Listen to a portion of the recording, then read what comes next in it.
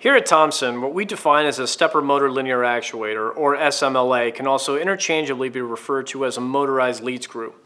This complete assembly combines a hybrid stepper motor with a precision lead screw in one envelope. It's a finished product that's ready to be installed inside a device. A precision lead screw can be combined with a stepper motor in a variety of ways, and we have found that many of our customers' applications fall outside of what we would consider to be standard product. Having said that, all applications generally fall into one of three different construction types, and we have similarly organized our SMLAs into three corresponding families. The first two are similar and fairly simple in construction. The first one is known as the MLS, with the S standing for rotating screw. The MLS actuates by having the stepper motor rotate a lead screw and translate a load that's attached to the lead nut.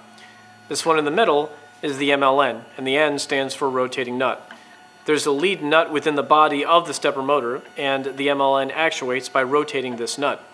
Motion is then achieved by constraining the motor and translating a load attached to the lead screw. The last of the three is our most recent addition, and a bit more complex than the first two.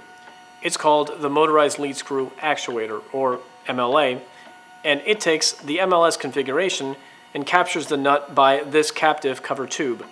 It's more flexible than the MLS and MLN in that it removes the need for external guidance and supports. It's a fully housed solution and can withstand some small side and moment loads.